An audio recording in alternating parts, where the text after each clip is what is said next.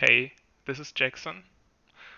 Since there were a lot of questions about how I was able to achieve high construction rates, I decided to share my experiences with construction with you, to explain some mechanics and to show you what you should focus on to maximize your con XP rate and your total build rate.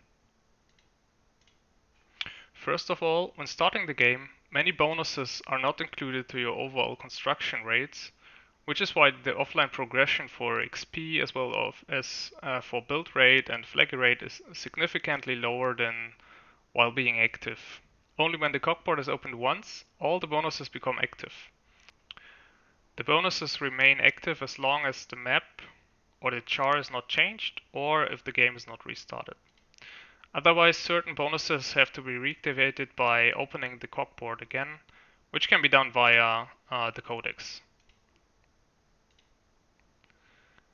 Once activated, the bonus remains active until the map or char is changed again or the game is restarted. Talent attacks are not automatically performed by your char as long as the cockpit is open. Hence, if you want to slay monsters actively, open the cockpit once to apply the bonuses and close it afterwards. As you can see here, the mana display is not changing because the talents are not being used. I think it is mainly the Squire's Redox rates talent that is deactivated in this context. So whenever you change the map or the char or restart the game. Speaking of the Squire talent Redox rates, you do not need to be active on a Squire for this skill to be activated by opening the cockpit. However, due to a mechanic regarding alchemy bubbles, it is extremely beneficial to be active on a warrior in order to maximize construction rates. As long as you are active on a warrior, the warrior's rule bubble increases the effect of all orange passive bubbles, for me by a factor of 2.42. The most important bubbles for construction that benefit from warrior's rule are Carpenter, which increases the build rate based on your highest construction level, and Call Me Bob, which increases construction XP. Now, Call Me Bob, while not a passive bubble, is treated as such by Warrior's Rule on all non-active chars. In other words, the Warrior's Rule bubble increases the effect of the Call Me Bob bubble on all chars that have it equipped, except the current active one, as long as you are active on a warrior. So let me show you some proof. My main Squire has a total build rate of 750k per hour right now. If I change to my Barb, which is another warrior, the build rate changes to 556k per hour. On my second Squire, the build rate is the same as on my warrior. If I change to a different char, I have a lower build rate, which is due to the effect of Warrior's Rule affecting Carpenter.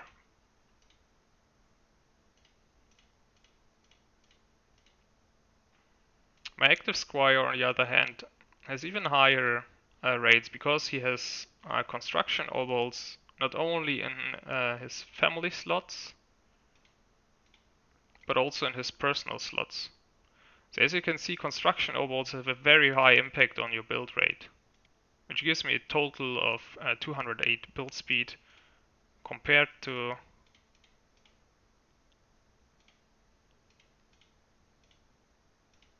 a total of 119 on my Barb. And the same should apply to all the other chars. A piece of advice: if you plan to combine construction obols, you should already start re-rolling bronze obols until they get a bonus of plus 1% build speed. This costs significantly less shards than with already upgraded obols, and the effect can be transferred when you combine them. The price for bronze obol is 1 fragment, 1 shard per try. The silver is already 3 and goes up the higher you upgrade them. If you want to transfer the bonus effect that you rerolled on the obol, you have to put the upgraded obol on the left slot when combining, because the left slot will always be upgraded and carried over, and the right one will always be sacrificed. Ooh, first try, nice. The construction obols, as well as other build speed bonuses such as Redox Raid's Talent, the Carpenter Bubble, which in turn is positively influenced by Warrior's Rule, but also the con level of the char itself, also have a positive effect on the con exp rate. Apart from the mentioned bonuses that also boost con exp rate, there's a bubble, the visible ink bubble, that boosts construction XP gain, which I think is a multiplier. The saw stamp, the seesaw statue, and the sharper saws talent. Right now there's no shrine that affects construction in any way. And by the way, XP converter for construction is not working. The heart of construction rates is the cogboard. Here I don't want to show you a beginner's guide, but what I do with my board to optimize rates. As you can see on the right, the base rate of my con level 322 Squire is by far the highest, even over 20 times higher than that of all my other chars, with the exception of my second Squire, who has a significantly lower con level than my main Squire, but also a higher level than my other chars. Here you can see immediately that the construction level has an enormous impact on the base rates, so all the construction rates. For this reason, I try to maximize the con level of a single Squire in order to get the maximum out of a build rate build. Chars with significantly lower levels than your main char can actually be ignored with an optimal board and placed in the cog shelf to produce cogs. However, I use my second Squire for my build rate build, which I will show you later on. I'm currently increasing the con level of my Squire again, as I don't want to upgrade any towers or other buildings at the moment. So my XP build looks like this. My main Squire is placed somewhere at least 2 spaces horizontally and 2 spaces vertically away from the border, so that the maximum amount of player construct XP boosters can point at him. The rest of the board is filled with the best bonus construction XP cogs I could pull. The sum of the bonus construct XP values of all cogs on the board is shown here at the player XP bonus and affects all chars whether on the board or on the cog shelf. Player construct XP boosters act as an additional multiplier for the con XP. Not every booster is its own multiplier, but the sum of all booster cogs directed at one char is one additional multiplier for the construction XP for this particular char. They are aiming on more chars, then of course it's a boost, a multiplier for more chars. I think the optimal setup is to have a square of boosters where in the middle is the char you want to boost, and then aim row and column cogs at him as well. As you can see, every single of these boosters in this square is aiming at my main Squire. And if you are interested, I will show you my individual booster values on the board as well.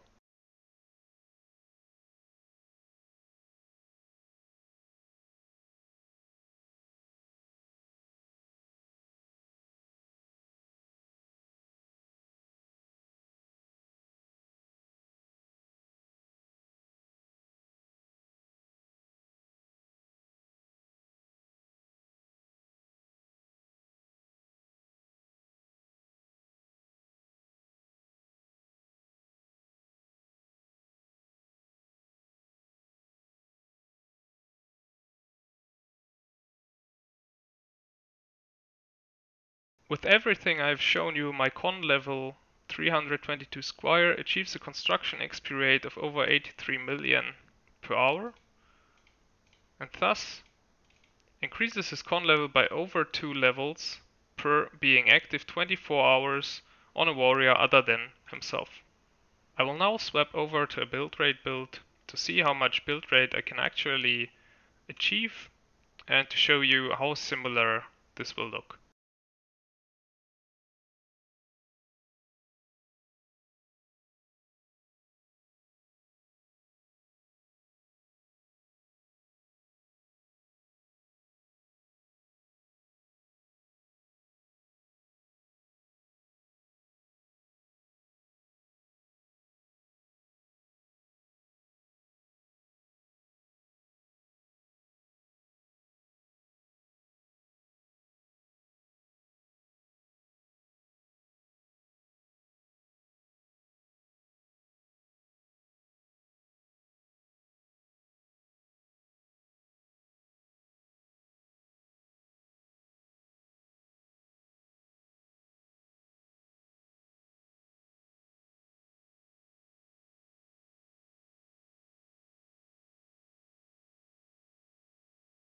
So this is my build rate build.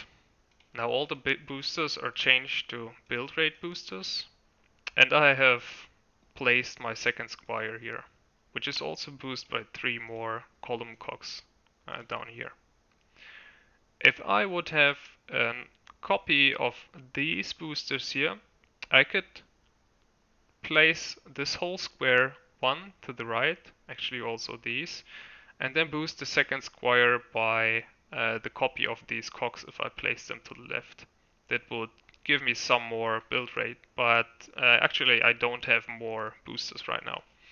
I could also place the squire down here, and instead of 3 extra column cogs boosting him, I could place 7 row boosters instead here if I would have them.